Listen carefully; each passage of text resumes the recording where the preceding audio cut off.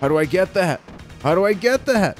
Folks, we are going to be playing Blazing Chrome, which just came out, and it is currently available on Xbox Game Pass. So if you have a Nintendo Switch, if you have a PS4 or the Xbox, this game can cost you between $17 to $20, but Xbox Game Pass Ultimate costs you $15 a month. So if you want to try this game out, if you don't know whether this game is for you or not, that is definitely something you should consider. I love the Contra games, but I am really, really bad at them. Like, just horrible at. So I'm very afraid of my performance here, but we're just going to be doing it. We're just going to be doing it. I'm going to use my account, which maybe someday I'll change the name to have it reflect my current channel. But in the menu, we have 4 options for Blazing Chrome. And I love, wow, when you look at the upper left, even the avatar, which I purposely not changed. I still have my Xbox 360 avatar, and I refuse to change it. It makes it look old school. Juan, what are your thoughts on the Switch Lite? As we play Blazing Chrome, I will give you my reactions, my friend, to the Switch Lite. Just let me look at this quickly. Okay, so easy should be the one that I play. The Switch Lite, I get why it exists, and there's going to be people that definitely buy it because it is $100 cheaper. I think that the problem is that many people like myself, like my wife and I, want to have 2 Switches because we both play Switch and we have a large Switch library.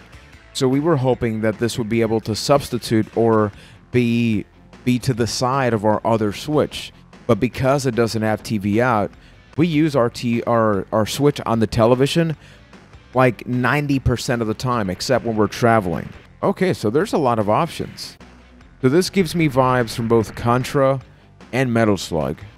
I just laugh whenever Nintendo says, hey, this won't replace the 3DS. It's like, guess what? That's exactly what you said from the Game Boy Advance to the DS. And as far as I know, we've yet to get a sequel to the Game Boy Advance family, which I would have no problem doing. Although if they announced a Game Boy Advance like mini or something, that technically would be a new one. So I guess they would be right. Yeah, right off the bat, I really like the controls. I like the fact that if the enemy gets close, instead of shooting, you're actually providing a melee attack. You can't crouch. I'm assuming this is one-hit kill for me, so I got to be very careful. Yep, okay. We're already doing good. We're already doing beautiful. Like wow, okay. So I need to focus more. The original Contra was one of the first games I played on the NES. My brother had it, and I could never get really far in it. I've just been horribly bad at these games always. There are other video game genres that, like beat 'em ups. Like recently, I've gotten a lot better at playing beat 'em up games, but I feel like nowadays this is just a genre that I've got to learn to accept that. Look, I'm just bad at this. Holy crap, I am bad at this. I'm down to 2 lives, and we literally just began the game. I'm down to 1 life. Wow. Like the Switch, it's not always our main console like it is lately just because of the games coming out. Like this week we have Marvel Ultimate Alliance 3 coming out, so maybe I'll be doing some kind of stream or video about that. Ooh, I like this. Oh no! Okay, I'm out of lives. This is my last life. Jeebus. No! No!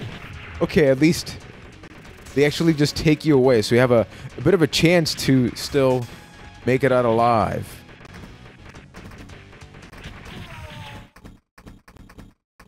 Oh my goodness, this is gonna go beautiful, isn't it?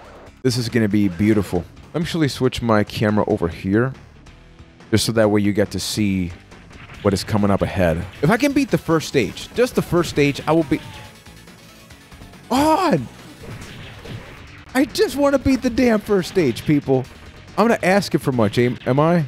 You can use the triggers to swap out weapons, so that's good. Okay. This part went by a little bit easier than before.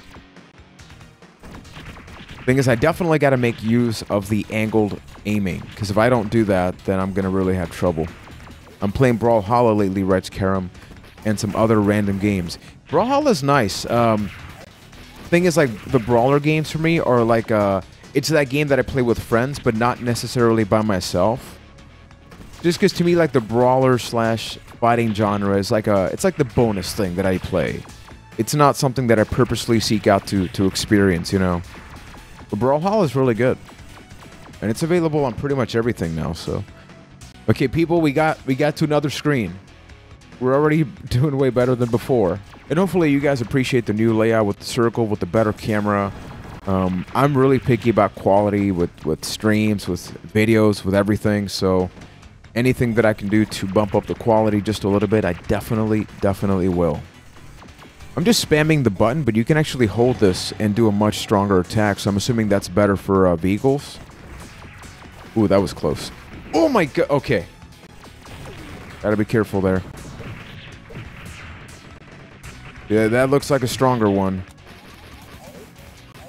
Not sure what this attack is good for. Maybe some, like, if you have a lot of short-range enemies. One thing I haven't really paid attention to is the music, so I'm actually going to be quiet for a couple seconds just because I died. But in addition, just so you can appreciate that and judge for yourself.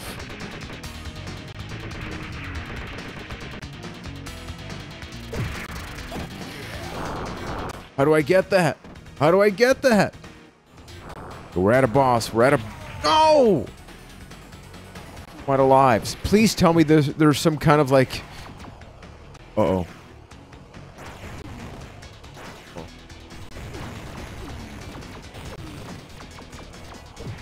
No!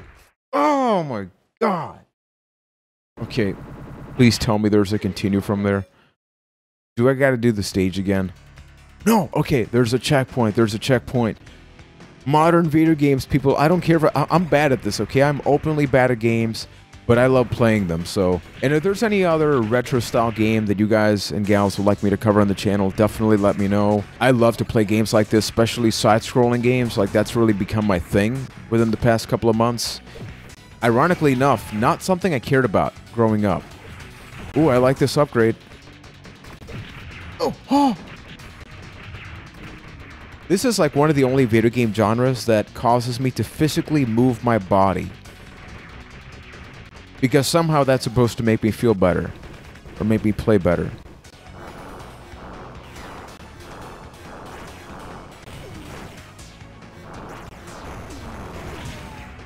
Oh no, I didn't see that. Okay, he's on fire. People. Wait. Did I just beat a boss? Did I just beat a boss? Oh no, the stage is still going. So that was like the sub-boss? Oh, come on. Oh, we get to be on a robot now. A robot. Oh, that's actually a nice detail. Look at that. When you get on top of a car, the car actually gets squished up a bit. That's really nice. And once again, as of the recording or streaming of this video, this game is available on Xbox Game Pass. I'm playing the version on console. Can't talk about the PC version yet, because I haven't touched it. This is the great thing about Xbox Game Pass right now for me, that it just allows me to not only be able to offer you guys and gals a wider variety of content, but me as a gamer, I'm also a little bit more frugal, because this game would have been 17 bucks right now. And the fact that I could just play for a little bit, if I'm bad at it and I don't want to play it again, I don't have to. I'm not obligated to. And I think that's important. I think that's really important to point out. I love the design of the level. The graphics also remind me a little bit of Mega Man X. I don't know if anybody else gets that similar vibe.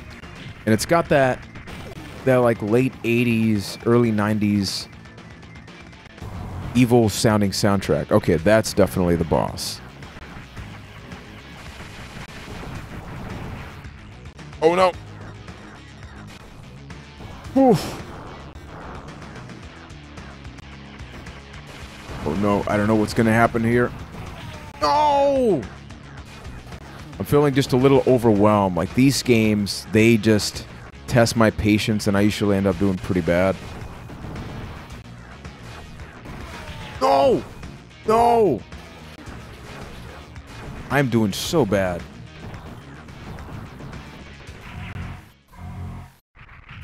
People, give me like a stage complete. Give me, please. No, come on. Oh, come on.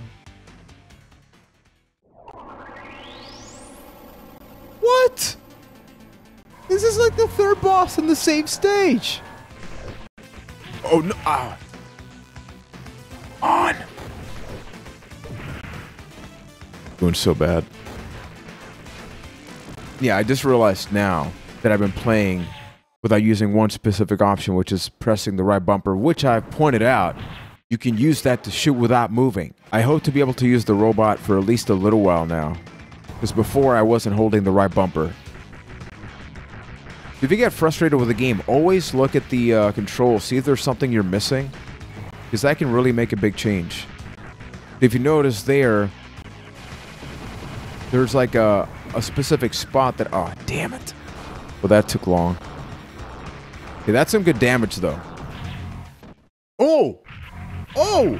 I did that. I made that happen. I'm proud of myself. Okay. We got this, people. We got this. We got 6 lives. We got one more than the default that I start out with.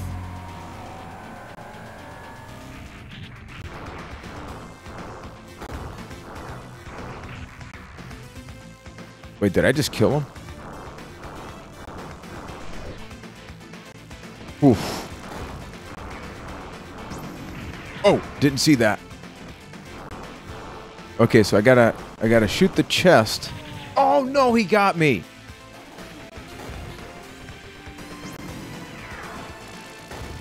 Okay, so that's not that bad.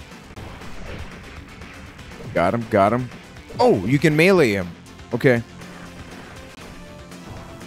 This is pretty good, though. This feels pretty solid, the gameplay.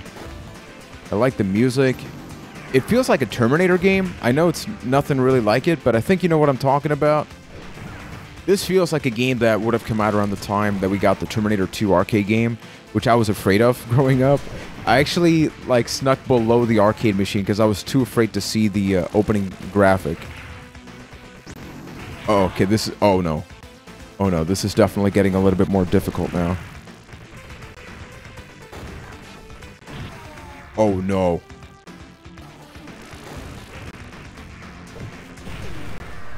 Did I get him? Wait, I'm not going to let go of my controller. Bad things happen. Come on. Come on. Oh! I did it, people. I beat the first stage of Blazing Chrome, and it didn't take me an hour. I may cry. Just based on the first mission, I love the art style because it is that retro style that you knew from the Super Nintendo era of games, like the mid-90s arcade games. It gives me those vibes, but it definitely has a little bit more with the graphical effects and the amount of detail on screen. I love the soundtrack. It definitely reminds me of the older games. When I listen to it, I'm thinking, oh, this is like Contra. This is like another game. I do like the fact that it's got a lot of different features, like when the enemy is close range, then yeah, you have that opportunity to do some melee damage. And I appreciate that, the fact that the game is trying to figure out within the limited 2D scope, right? Like how many things can you do in that game. So if you'd like me to cover Blazing Chrome down the line, definitely let me know. Let me know what you think about this game, because I think there's a lot more potential for games that are like this, more so than Metroidvania games. I feel like we've got a lot of games in this art style, but they're Metroidvania, which isn't really my thing. I'm not a big fan of backtracking in video games. But if you enjoyed this video, do not forget to hit that subscribe button and tap on that notifications bell, because this was part of an Xbox Game Pass stream that I did, so that way you can be notified of whenever I do other streams or post videos in the future. So up until next time, thank you for watching and take care.